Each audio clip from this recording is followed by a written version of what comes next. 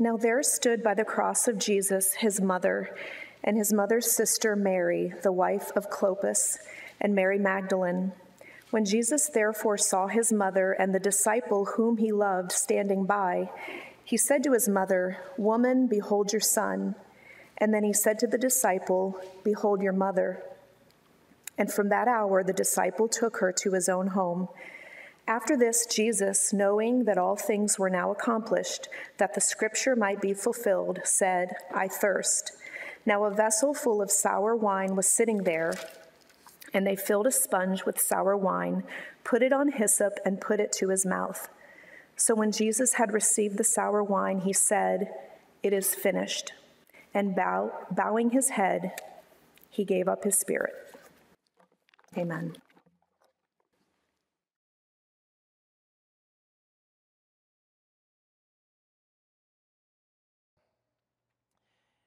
The message today, Paid in Full, is from John 19:30, and I'm really going to be just preaching on one phrase there, which is actually one word.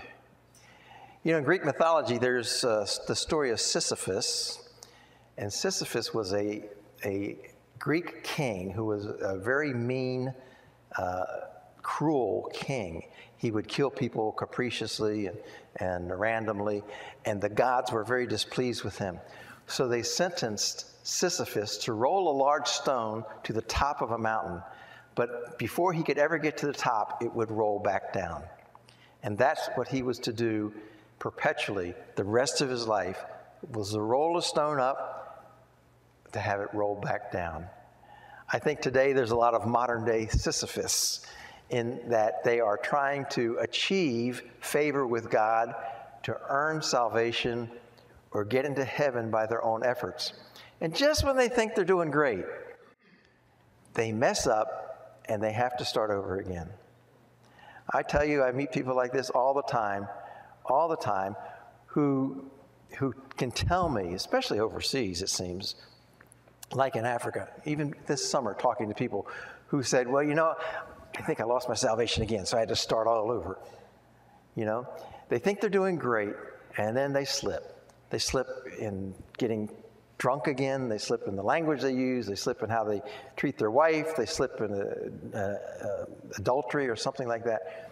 They lose their salvation. They got to start all over again. And their human efforts just seem futile and endless.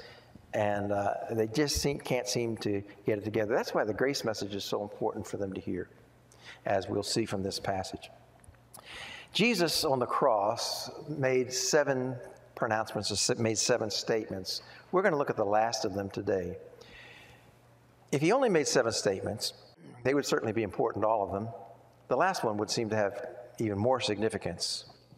And so, as was read a little bit earlier, when Jesus received the sour wine, which was given to him not so much to quench his thirst, because he was thirsty, but it also contained some herbal type of drugs that were supposed to ease his pain. He said, "It is finished," and bowing his head, he gave up his spirit. And so that's the end of his earthly life as we knew it up to that point. Now, I said I'm preaching on this phrase, "It is finished," but what I'm really doing is preaching on one word. You see, in the English language, "it is finished" is 3 words. In the Greek language, it's 1 word. It's the word tetelestai. So we're going to learn a little Greek today, just 1 word. Tetelestai. Can you say that with me? Tetelestai. And that means, obviously, it is finished. It comes from the Greek verb teleo, which kind of like means to fulfill a purpose or to reach an end. And so Jesus reached the end of his purpose, and he finished what God gave him to do, and he used the word tetelestai. It's interesting, but they have discovered old manuscripts and receipts from that period of time that use the word tetelestai written across bills of payment to say it was paid in full, and also for tax receipts to say that the taxes were paid in full. We only wish, right? We need some tetelestai today. But at least for that period, it was finished. It was paid in full. And so that's really what the word meant. Now, the other thing, a little more technical about the word "it is finished," tetelestai, is that it is in the perfect tense in the Greek language. And the perfect tense in the Greek language means that something happened in the past, but the results continue. So when Jesus said it is finished, it means that he's finished what he came to do, but the results of his work, his accomplishment, will continue. It's only used twice in the New Testament, and the other time is in the verse right above it, in verse 28. And it's also used there in the perfect tense. In verse 28, Jesus, knowing that all things had already been finished, tetelestai, to fulfill the scripture, said, I thirst. And so then we have verse 29 and then verse 30. So it's only used in the perfect tense 2 times in the New Testament. Now, the question is, when I read this and he says, it is finished, I want to know, what does it refer to? And what does finished mean? Was it really finished once and for all? Jesus, the scriptures tell us that he cried out with a loud voice. We don't know if this is what he cried out with a loud voice. It doesn't say what he cried out. But it could be saying that, hey, mission accomplished. But you know, sometimes when we hear that, we don't know exactly what that means. Do you remember in May of 2003 in the war with Iraq, President George Bush went on board the USS Abraham Lincoln, I think it was, and had a big sign behind him saying, mission accomplished. And the press ridiculed him for that because actually it wasn't. There was 8 more years of war, and more people died after he said that than before. So it really wasn't finished. The mission really wasn't yet accomplished. He got a little bit over his skis, we used to say. But when Jesus says mission accomplished, it is finished, what did he mean? And he says in verse 28, all things were now accomplished. And what are those all things? Well, I think that we find is that a lot of different things converge at the cross in that saying when Jesus said, it is finished. It wasn't just one thing he finished. There was a lot of things he finished. I'm going to give you 6 of them that I think are pretty clear, and I'm sure there's more. But I'm going to give you 6 that I think are clear and very, very important. So the first one, what does it refer to? What is finished? 6 spiritual accomplishments. Okay? 1, it sealed Satan's fate. Jesus' death on the cross fulfilled the promise given back in Genesis 3:15 that a seed from the woman would come and crush the head of the serpent. That would be a death blow. Okay? He would bruise his heel. Satan would bruise Jesus' heel, a temporary wound. But Jesus, the seed, would crush Satan's head. In other words, by his death on the cross, we might say Jesus cut the head off the snake. But the snake is still wiggling, isn't he? We still feel his thrashing about in this world, causing a lot of problems, but he's really doomed. And that's what Hebrews 2:14 tells us, that Jesus came and through his death might destroy him who had the power of death, that is the devil. And that's why you and I and all believers don't fear death anymore, because Satan can't hold that power over us. Jesus destroyed it. My daughter in the hospital knew things were not good with her, but she said, I'm not afraid to die. She has a strong faith. And that's what you can say when we know that Jesus has destroyed Satan and his power that he holds over us, the power of death. And 1 John 3:8, for this purpose the Son of God was manifested that he might destroy the works of the devil. All the evil, the chaos, that has been caused by Satan in this world, disrupted families, societies, countries, dictatorships, terrible, terrible tragedies. God has destroyed the works of the devil once and for all, and he will bring in a better world. So he has sealed Satan's fate. That's one of the things I think the scriptures point to that happened at the cross when Jesus said, tetelestai. Another thing I think that happened was he fulfilled Old Testament prophecies about a final sacrifice for sin. You have many Old Testament promises about a sin bearer who would come. You have the pictures in the Old Testament of the sacrifices, the Day of Atonement, the Passover feast, and all these point to the death of something for sin. And Isaiah 53 is perhaps the most clear passage that I didn't write it all out for us. But, we all like sheep have gone astray. We each turned our own way, but God has laid on him the iniquity of us all. God laid on him, the suffering servant, the sin bearer, the iniquity or sins of us all.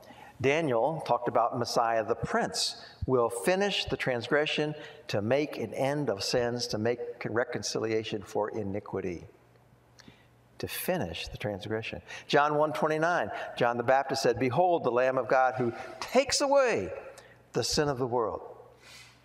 Hebrews 9:26, the first part says that Jesus appeared to put away sin. How? By the sacrifice of himself. I think we have to conclude that when Jesus said, "It is finished," he's saying, I'm the final sacrifice. I'm fulfilling all the prophecies from Genesis to Malachi that predicted my coming and his death and his resurrection. He's putting away sin once and for all. A third thing I think that was done at the cross when Jesus said tetelestai is he fulfilled the requirements of the Mosaic law. Now, the Jewish people lived under the old covenant, the old Mosaic law, for a couple thousand years, was it? A couple thousand years? But they could never fulfill it. And even today, many people have the misunderstanding that the law was given as a way to save people, but it was never given as a way to save people. It was given as a way to show that we needed to be saved. It was given to show the Jews a way of life and how they could worship God, but not to save them once and for all. Jesus said in Matthew 5:17, "Do not think that I came to destroy the law or the prophets. I did not come to destroy, but to fulfill." So Jesus saw the value of the law, but Galatians chapter 3, verse 24 tells us that the law was given to lead us to Christ. The law put us under a curse, put the Jews under a curse, and anybody who tries to follow it under a curse. But the point of that, the law, and pointing out all the commandments of God's righteousness, was to show us that we could never do it. And if we can never do it, then we have to have somebody that does it for us. And so it leads us to a Savior who can fulfill the law for us. And that's what Jesus did. In Luke 24:44, Jesus said, "All things must be fulfilled, which were written in the law of Moses and the prophets and the Psalms concerning me." So he was there on the road to Emmaus explaining that he fulfilled everything that the law and prophets and the Psalms predicted about him, the coming Messiah. Galatians 3:13, Christ has redeemed us from the curse of the law. Redemption speaks of a price that was paid. And so he redeemed us from the curse of the law. He paid the price that the law demanded. Breaking the law demands a price. It demands, in God's justice, it demands a payment. And the only payment that would satisfy God's wrath towards us is a death.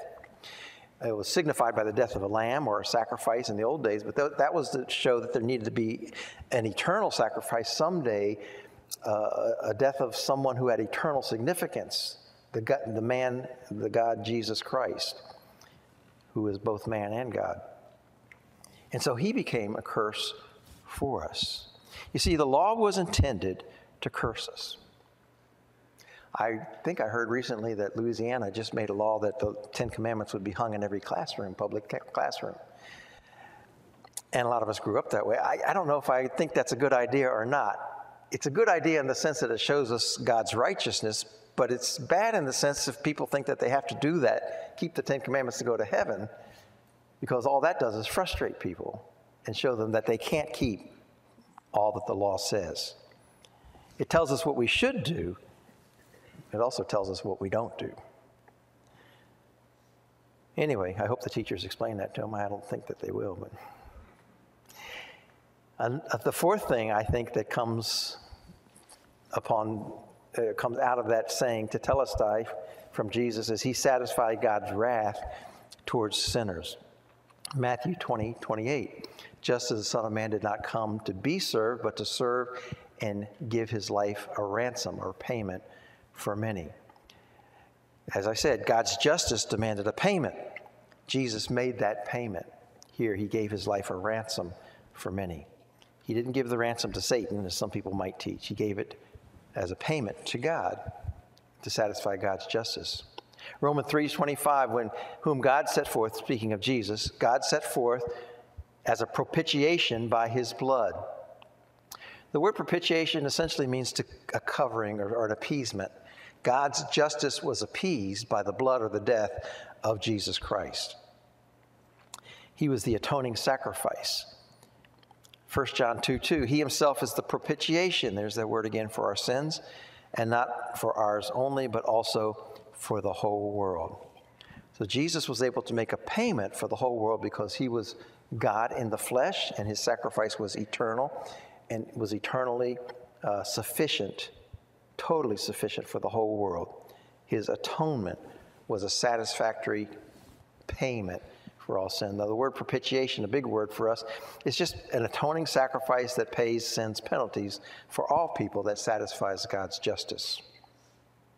I like to say it covers our sins. We're covered by what Jesus did on the cross. Fifth thing I see in that phrase, tetelestai, another thing he accomplished, is the purpose for which God sent him.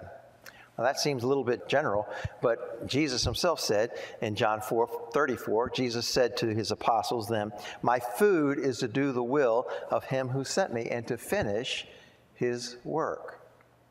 He didn't really explain what that work was, but shortly after that, he tells the disciples, look at the fields, they're ripe to harvest, and go and labor in the field and reap a harvest for eternal life. And so part of his work was then to provide the basis of the gospel message that his disciples could go and preach to the fields that were ripe, the people who were ready to hear that message and needed to hear that message so that they could reap a harvest of souls. John 17:4, Jesus said, he's praying to God, "I have glorified you on the earth. I have finished," from the same word, teleo, "finished the work that you have given me to do." So Jesus is telling God, "I've finished the work you've given me to do." That's one of the questions that's raised when we hear Jesus saying on the cross, "It is finished." Who's he saying that to? The people that were there certainly heard him. His apostles, his disciples heard him. But the unsaved people heard him, or was he saying it to God? God heard him. Or did he just intend it for everyone? Mission accomplished. Whoever you are, I want you to know I've done what I came to do, what God sent me to do. I'm comfortable with him saying that to everybody. Certainly through the scriptures, everybody knows it now. In Colossians 1:21 through 22, another thing Jesus finished, "And you who once were alienated and enemies in your mind by wicked works, yet now he has reconciled in the body of his flesh through death to present you holy and blameless and above reproach in his sight." So, speaking of the human race who was separated from God and alienated from God because of our sin, he has now reconciled or restored in harmony a relationship between man and God. Jesus made that harmony possible, and that's what the word reconciliation signifies. And he did that, it says, through his death. And then the sixth and final one I'll give you is he initiated the new covenant. And here he mentions his death as well. Like in Matthew 26:28, when he's observing the Lord's Supper in the upper room, he says, "For this is my blood of the new covenant, which is shed for the remission of sins." So blood always signifies his death, and he was speaking of his death, which was to come very shortly, and that blood would signify the initiation of the new covenant. The new covenant, which was predicted in the Old Testament, if you look at the note in the bottom, the new covenant was ultimately fulfilled by the nation of Israel in the future.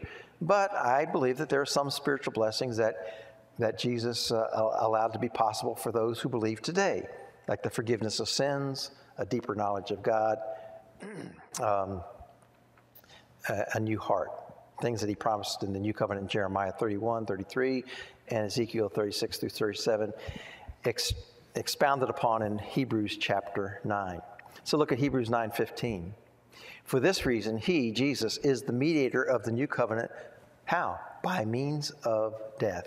"For the redemption of the transgressions under the first covenant," the Mosaic covenant, "that those who are called may receive the promise of the eternal inheritance."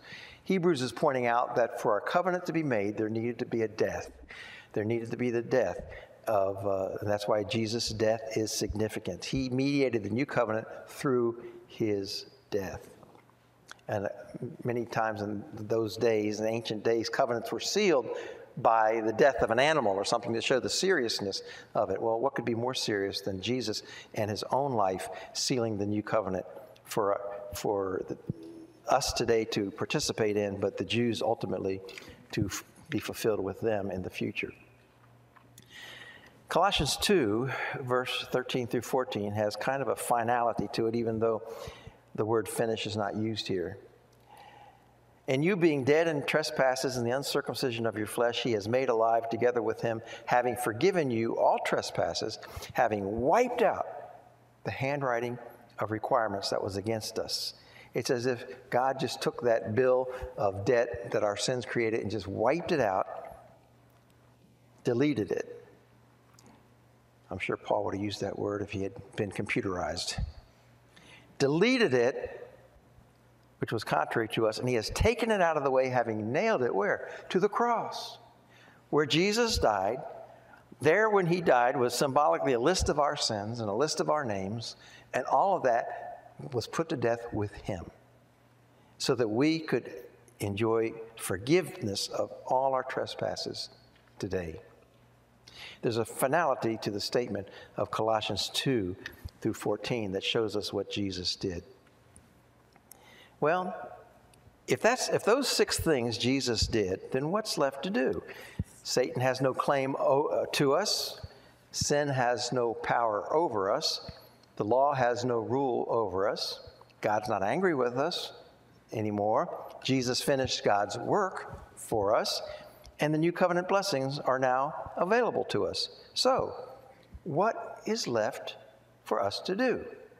And the answer to that is nothing. Nothing. Tetelestai. It is finished. Jesus did everything we could not do. He lived the life we could not live. He was tempted in the wilderness, but unlike Adam who gave in to temptation, Jesus withstood the temptations. Unlike Adam who sinned, Jesus never sinned. Unlike Adam who was imperfect, Jesus lived a perfect life. And then as the Son of God, he died a perfect death, something we could never do. We could only die for one person, ourselves. Jesus died for every person who would be born into this world. What's left for us to do? Absolutely nothing. And so then, isn't it a bit audacious or even arrogant for us to think that we can add to what Jesus already has done? And for us to say, well, it's not really finished. Let me help you, God. Let me finish what Jesus didn't finish. Let me finish with my good works. And so I'll go to church every Sunday. I'll read the Bible every Sunday. I'll try to shape my conduct and not sin. And we'll measure the things that I do and don't do. And hopefully it adds up and I can finish because Jesus didn't do enough for me. You know, most of the world lives under that pressure. And to prove that, I give a survey out when I train these pastors and people. If it's a cold audience that I've never trained before, I call it the gospel survey. It's on my website. It's 11 things. How do you get to heaven? How do you become a Christian? How do you get saved? I list 11 things, and only one of them is right. Believe in Jesus Christ as your Savior from sin. But I list a lot of other things. Be baptized, keep the 10 Commandments, go to church, love one another. I list all these other things. Most people will check believe in Jesus Christ as your Savior, but they'll also check about 5 or 6 or all of them, which tells me that they're not thinking that Jesus has done enough. And testimony after testimony, pastors will tell me, you know, I didn't know I was going to heaven. I would tell my congregation, I don't know if they're going to heaven. And that's why we come in there and explain what the gospel of grace is, that Jesus paid it all. It's finished. There's nothing left for you to do. It's all been done. And so it's a bit arrogant to think that we can improve on what God has done, isn't it? It's kind of like if I were to go into the Louvre in Paris and see the Mona Lisa and say, you know, if I had a paintbrush, I could make it a little bit better. That'd be arrogant. Or if if I see a hummingbird hovering over a flower like I do in my backyard and say, you know, God, no, I don't know, I think I could do a little bit better with that little hummingbird there. There are some things that God has done and that are done in this world that are just perfect and cannot be improved upon. And it's arrogant and insulting to think that we can. And so how must God feel if we tell him, God, you didn't do enough for me. I can improve on it. Let me do something, and let me show you how I can be worthy of your salvation. But the very word grace means that we're unworthy, and he gives us a free gift that we don't deserve. So we can confidently receive and offer God's gift of eternal life and the forgiveness of sins because we are confident that Jesus did it all. He said, it is finished, tetelestai. And you've probably heard me say this before, but there's only two religions in the world.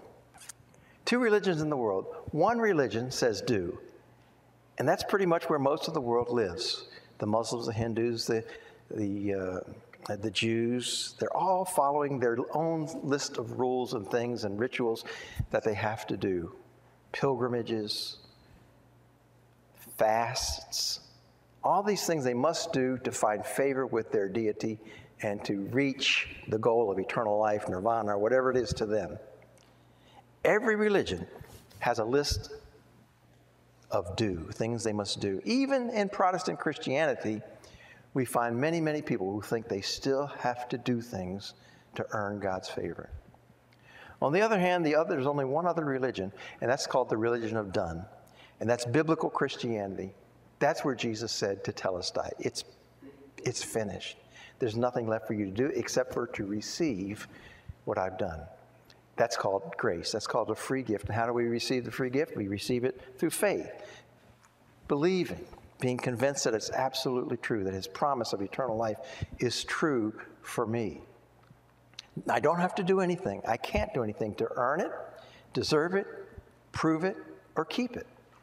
It's all been done. And that's a wonderful, fantastic truth for us. Biblical Christianity says that Jesus did everything we could not do. Just accept what he has done on our behalf. And so when God looks at us, he doesn't look at our works. He looks at Christ's righteousness that we have received through faith. And that's called salvation by grace through faith. Paid in full. Yes, amen, and thank you, God, for doing that for us. Well, let me have a word of prayer with you. And I want to pray so that everyone who hears my voice, no matter when or where or how you're listening, would understand that what Jesus did on the cross had eternal significance.